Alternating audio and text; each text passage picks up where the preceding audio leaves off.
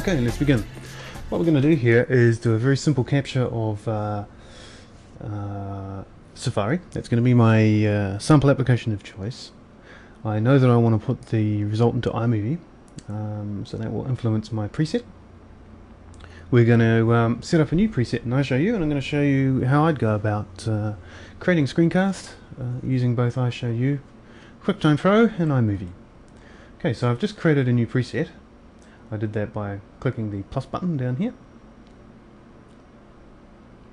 I'll call this my tutorial. No, let's call it something good. Application recording. Move on. Now, I have an external in-out box, which is an Interroll UA25, so I'll use that. I'd like some medium quality audio, please. Low quality tends to sound a little bit underwater, so I think I'll just have medium. Force mono, and if Safari does decide to make any noise, then yes, I'd like that to be recorded too. That's done for the audio side. Oh, not quite. Let's just reduce that so that if it does make any noise, it won't overpower my my speech. Now, an application that doesn't do much, such as Safari, in terms of visually, right? It's not a game. It doesn't have a lot of action going on. You don't really need a huge frame rate. So let's cut that down to, in fact, I'll go for 10. Okay. I want a very clear picture, so I'm going to choose Apple Animation. Right. Apple Animation is excellent. It's probably the clearest codec to use. Generates a pretty big file, but because we're importing into iMovie, that doesn't really matter. We'll cover that in another section. I think we're very close to being done. We don't want to follow the mouse cursor. That would be quite distracting. We want a static movie. And we're not interested in seeing the capture guides. Right, so let's check out the recording area. Not quite right. Let's fix that. So I'm going to just drag this recording area up to the top left here. And drag a section down here. And it'll do. Done. Okay. Right, let's do the demonstration. Simple enough, just hit record and start speaking. Alright, welcome to my super simple Safari tutorial.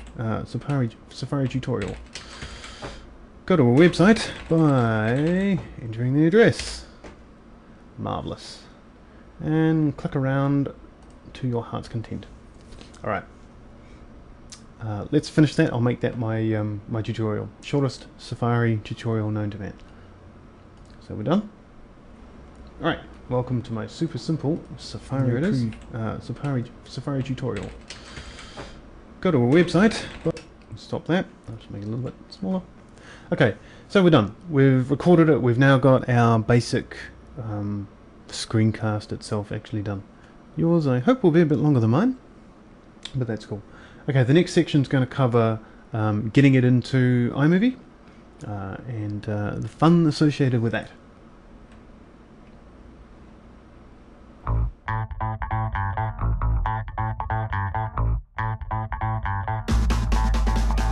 Alright, let's see how to get this thing into iMovie.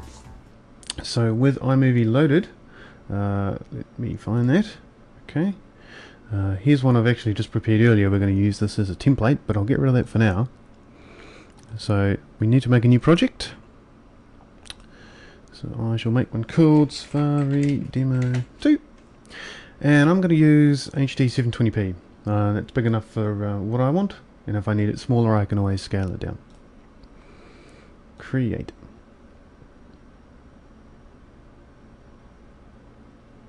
Okay, let's move that over here and make it a little bit smaller. Perfect. Okay, now the clip that we created previously is here, just on the desktop. Drag that in.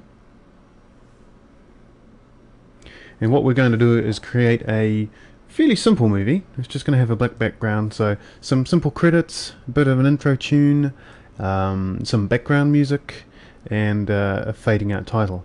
Of course, if just you could add a picture of yourself doing the intro. I don't have an iSight hooked up to this particular computer at the moment, but that'd be another way to personalize it and customize the video a little bit. Okay, so with the basic application or demo of the application there, let's go about building it. So let's have a look at the one I'd prepared earlier and just see what our end result is going to look like. Okay, let's just play this.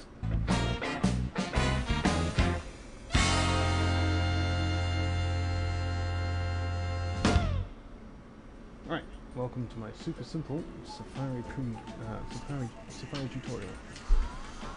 Go to a website by the address. Marvelous. And click around to your heart's content. Alright.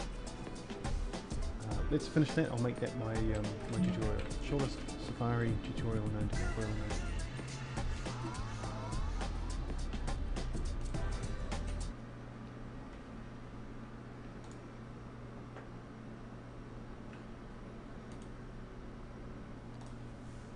Okay, so there you get an idea of what we're aiming for.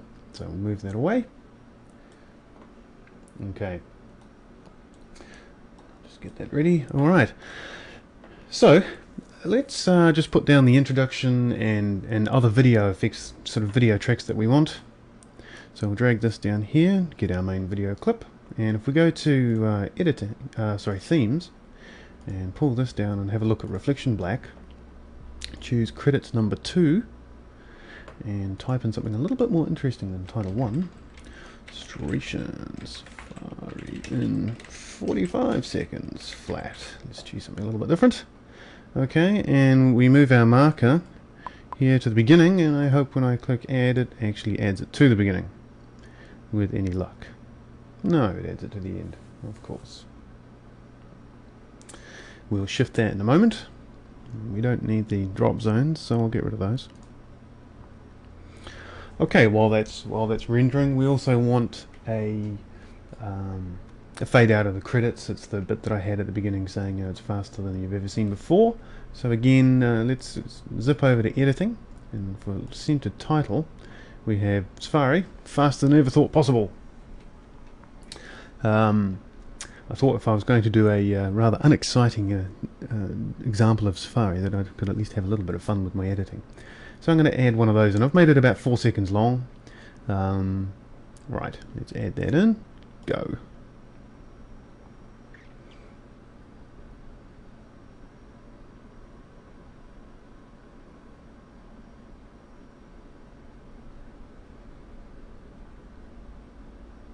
Okay. So it's rendering again. This is our bit that, rather than being a credit, I'm actually going to use as an introduction. I want that one there, and my end piece is here. So that's the basic stuff. There's no transitions in there at the moment. Let's now add some audio. Right, so under media, now I happen to have iLife installed, which gives me a few extra things in terms of audio that your standard iMovie doesn't have. And I'm trying to recall what I actually chose as the I think it was that one. We'll do that one. Windy City Short. Sounds good enough to me. So we drag that at the beginning here, like so. Now the audio for that's too long for the actual introduction title, so what I've chosen to do is simply split this to here, and I know that I want some just sort of lazy background music for the actual demonstration itself, so jazz down tempo seems fine. Drag that down to the beginning.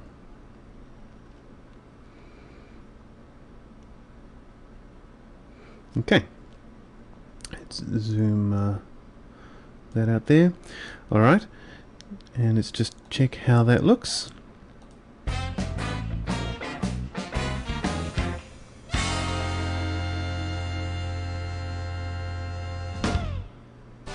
Right, welcome. It's getting there, but the transitions are basically a little bit too, how would you say, sharp. So what I need to do on the audio side is bring the audio in gradually, which is what I'm doing here. So splitting there, having the beginning at a 0 volume and bringing the volume of the track up gradually. And I should do the same here.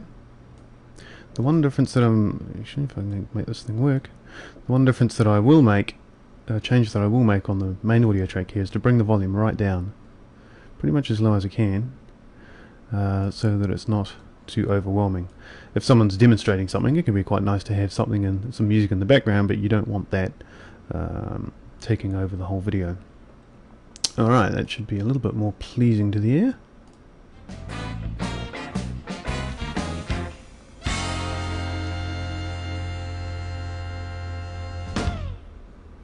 Right, welcome to my super simple.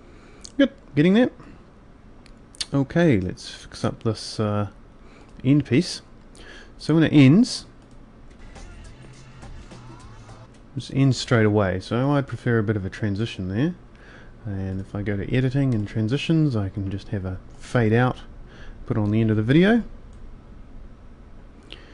The title that I've chosen at the end, the centered text, has a bit of a fade in anyway, so I won't put anything on that. And I'll leave the music running right through, but I'll fade that out just until the end. So I'll probably chop that here, so I'm going to click on the music track and split it.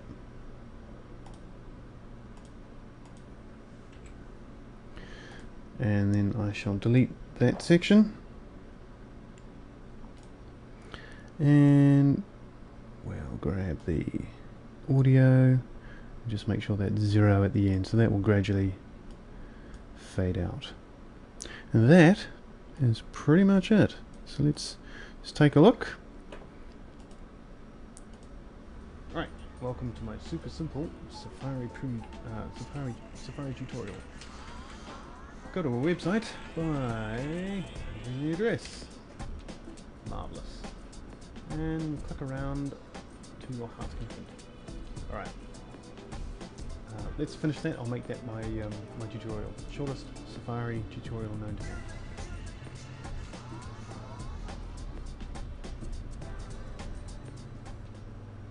Okay, now clearly my actual tutorial video itself doesn't really teach anyone anything they don't already know. Hey, but that's for you to do. So there you go, there's the basic get everything into iMovie. The next section will discuss compression options essentially. So once you've got your final cut done, what are we going to do with it and how are we going to make it small enough to fit on the web, and also of a high enough quality such that people looking at it can actually see what's happening on the screen.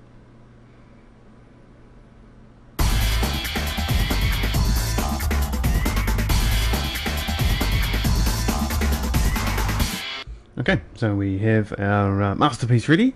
Let's export it for the web.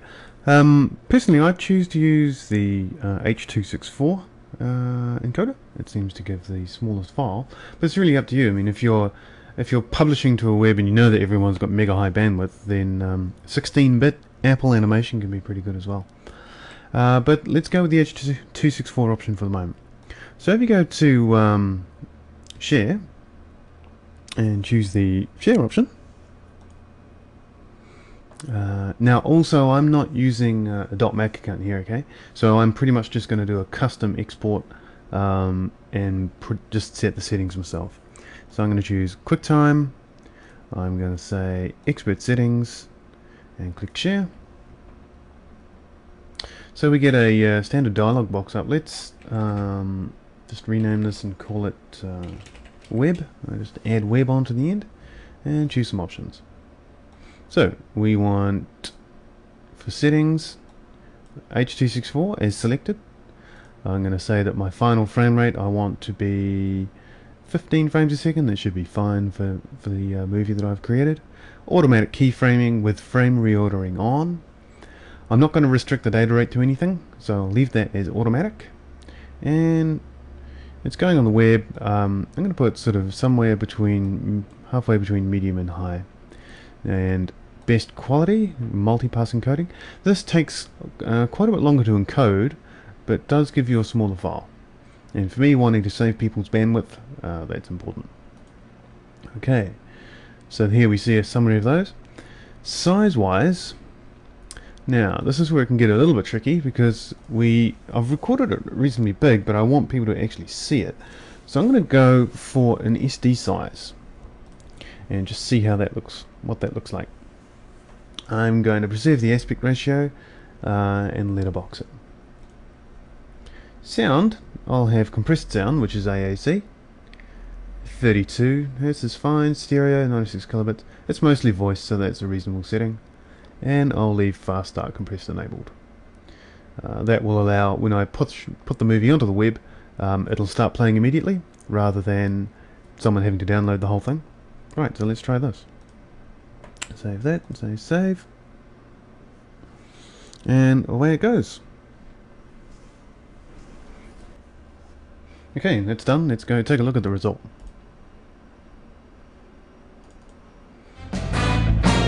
Sorry, stop that.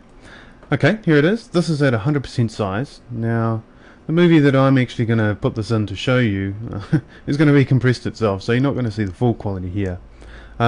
It's not 100% brilliant. Now, you'll notice that there's a little bit of aberration, that the gradient here isn't perfectly smooth. But for what I do when I'm demonstrating software, it's actually not that big a deal for me. But if you want high quality, you'll either need to bump up the settings for the H.264 codec. It's just bump up the quality setting, or use a different one. But hey, look at this. So as you can see, we've got our web demo ready, and the important bit for me, it's 800k long. Pretty small, pretty cool. So I might actually have the option there of, if it's only 800k, re-exporting from iMovie with 720p directly. We can give a bigger file, but it'll be clearer. And so for some people that'll be a good thing. So let's just take a brief look at our masterpiece.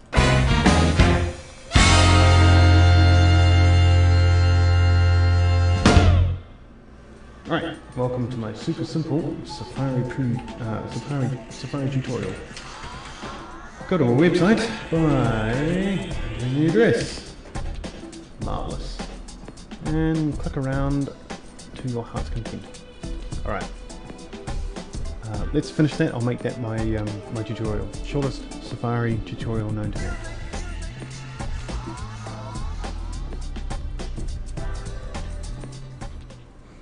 Okay, that's it. So basically, in summary, I hope I've shown how you can use iShowU to capture an application and settings that are useful to you there.